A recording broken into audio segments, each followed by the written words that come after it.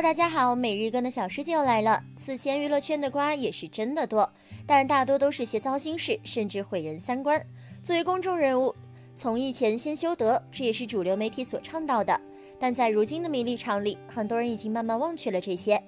不过今天小师姐不与大家说这些了，而是为大家盘点一些小美好，比如关于那些爱情长跑后，如今依旧低调甜蜜的明星夫妻。第一对应巧镇和苏怡贤。说到海岸村恰恰恰，想必大家对应巧镇一定不会陌生。剧中应巧镇扮演7级公务员出身张永国，40岁就成为了青湖市最年轻的洞长。他是个小心谨慎、经常看别人眼色的人物，但却是个非常爱儿子张一准的儿子傻瓜。其实一开始大众就很不喜欢张永国这个角色，而在与妻子的离婚原因公开后，网友们更是纷纷大骂渣男狗男人。不过角色终归是角色，大家还是不要上升到演员本人。事实上，演员应巧镇在现实生活中与妻子是出了名的恩爱夫妇，所以能演到被骂渣男，也恰好证明了他的演技实力。此前10月4日，还是应巧镇与妻子苏怡贤的结婚纪念日，两人于2014年10月4日举行婚礼。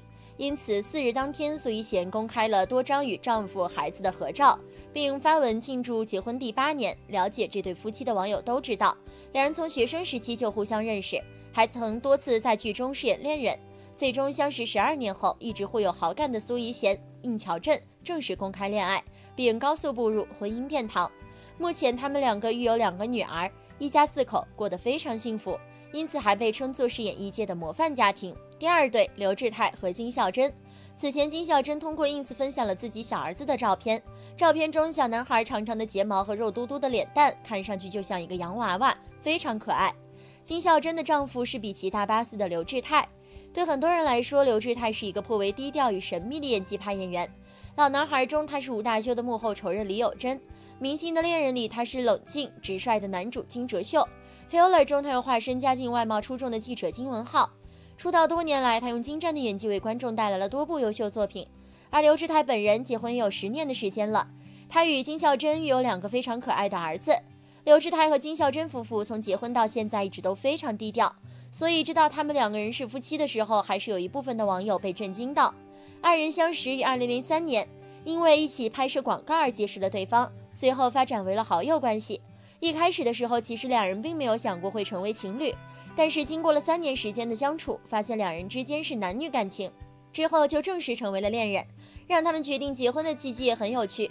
有一天，这对情侣驾车外出，因为喜欢听古典音乐，刘智泰打开了古典之声频道，当时放到谢尔盖·拉赫玛尼诺夫第2钢琴协奏曲时，一旁的金孝珍显得非常兴奋，满脸笑意地说：“欧巴，这是那首歌吗？我也喜欢这个。”也就是因为这句话，让刘智泰觉得2个人的共同点实在是太多了。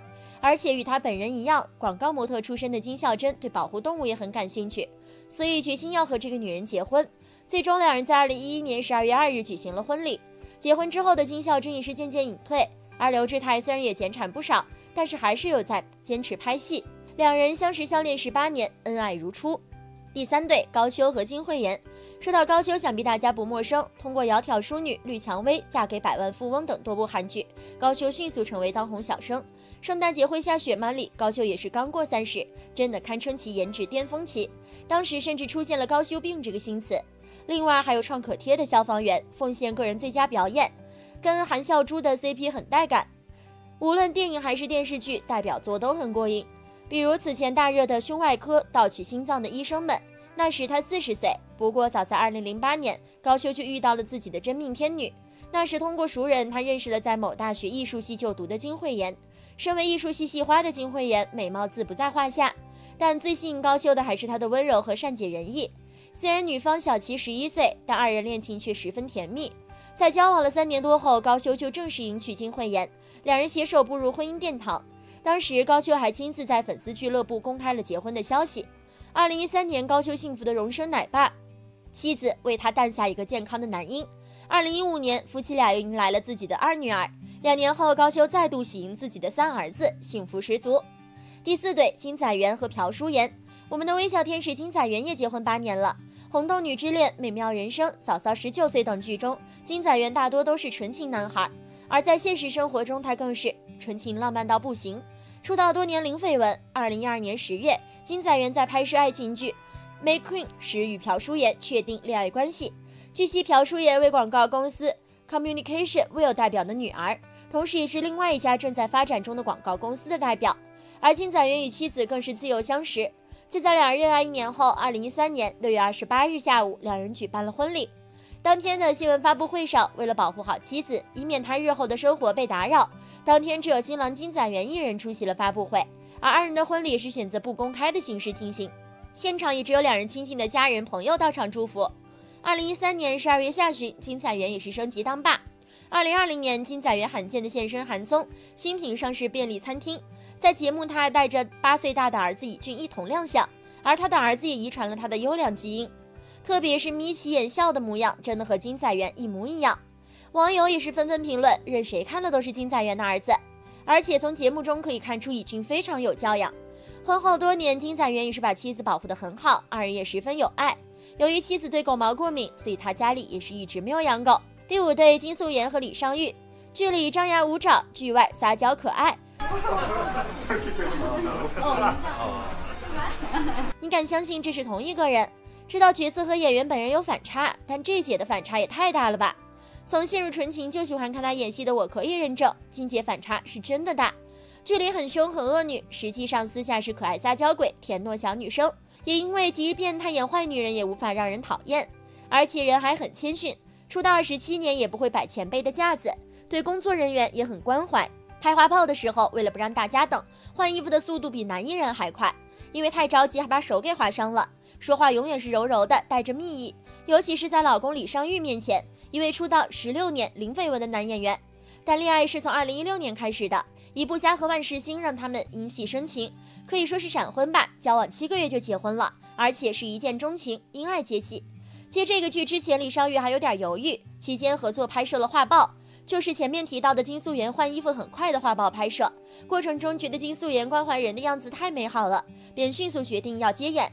而金素妍对李尚禹也是很有好感的，因为拍摄期间李尚禹总是穿着相同的私服来上班，衣领被撑开的短袖，起毛球的运动裤，有很多冻得像胶拖鞋，一点都不虚伪做作，反而更自信。这种朴素踏实的气质让金姐特别心动，也成了她决定嫁给这个人的原因。在姐眼里，姐夫浑身上下都是优点，夸他会手工，金素妍的鞋子特别多，姐夫亲手将一面墙壁做成了5段的鞋柜，夸他是个特别细心的男人，擅长料理，做意大利面甚至连面都自己和。反正一说到丈夫，姐的眼睛就不灵不灵的发光。如果李尚禹有夸夸群，金素妍就是最大的群主。李尚禹参加《被子外面很危险》时，节目组公开了俩人打电话的真情实景，上来就是好甜。뭐해？자려고？在遇到李尚禹之前，金素妍一直以为能和对的人恋爱结婚是一件很难的事情，但是遇上了李尚禹之后，一切都变得非常容易了。虽然李尚禹经常被吐槽话少，但是和金素妍在一起的时候就像换了一个人。大家可能很少看见李尚禹在公共场合秀恩爱，有次得奖说了几句感谢大家就跑了，还是主持人把他拉回来表白金姐。소연이 내일 좋은 소식 있었으면 좋겠습니다. 화이팅, 사랑해. 说完立刻害羞的又要走，二人真的就是双向奔赴的爱情啊！隔着屏幕都能感觉到洋溢在两人脸上的幸福。第6对池晟李宝英，池晟李宝英真韩娱圈模范夫妻，圈内人都认证的最佳。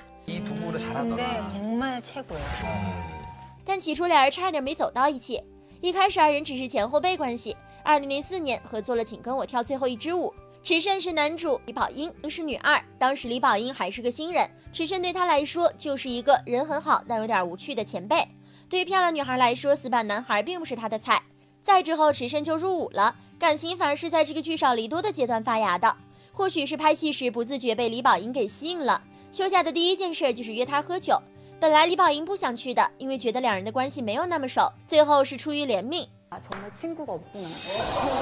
술을 먹자고 할 사람이 없구나라는 생각이 들어서 현장에서 나갔죠. 李宝英事后才知道，告白前池晟先去问了自己的经纪人：“哥，我很喜欢宝英，我可以喜欢她吗？”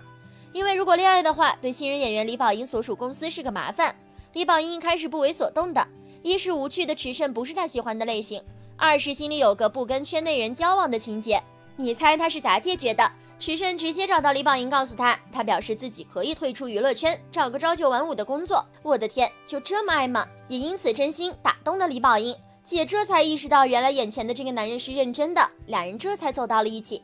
而池晟在韩国一众姐夫中口碑确实也不错，被选为最完美的深情丈夫，从来没有对妻子发过脾气，细腻浪漫，会给老婆打电话唱歌哄她入睡。平日里也会称李宝英为公主。被问为什么参加33餐， 근데 저희 우리 와이프가 삼시세끼 잘 봐서 이건 기꺼이 그냥 흔쾌히 오늘 갔다 오라고. 在节目积极学习做汤，也是为了回去做给老婆吃。虽然李宝英不是那种感情外露的人，但该做的也都做了。池晟拍 Kill Me Heal Me 的时候，李宝英除了每天准备爱心便当外，还为剧组送上餐车、应援，加上满满的自制小菜。拍恶魔法官时，李宝英送上了咖啡应援车，还夸赞对方对她而言是世界上最棒的演员。二人真的是娱乐圈的模范夫妻。第7对，韩佳人和延政勋。当你意识到你想要和某人共度余生，你便会期待你的余生尽早开始。这是当哈利遇到莎莉中男主对女主表白时所说，而延政勋与韩佳人仿佛就是这句话最真实的写照。因拍摄黄手帕，韩佳人与延政勋结缘，而两人更是直接因戏生情。于是21岁这一年，韩佳人大方公开了恋情。谁料只隔2年，就在事业巅峰期，23岁的韩佳人便闪婚了。至今，延政勋和韩佳人已经结婚16年的时间了。但是每次延政勋谈起妻子的时候，都是满脸的幸福和心动的表情，疯狂发糖。我家的熊孩子2天1夜中，延政勋也是不断的夸赞自己的妻子韩佳人，简直是妥妥的迷弟。在综艺节目《人生酒馆》中，延政勋也自曝，虽然夫妇2人的收入是各自正在管理，但是其实家中的经济大权还是掌握在老婆的手里面，大小经济支出都是韩佳人决定的。观众们纷纷都感慨，不愧是女神，简直是御夫有道。而结婚这些年来，韩佳人也一直在甜蜜的享受2人世界，因为延政勋就是他心目中独一无二的男神啊！大家心目中还有哪些超甜的明星夫妻呢？好了，今天的视频就到这里了。如果喜欢小师姐的视频，可以点击订阅关注。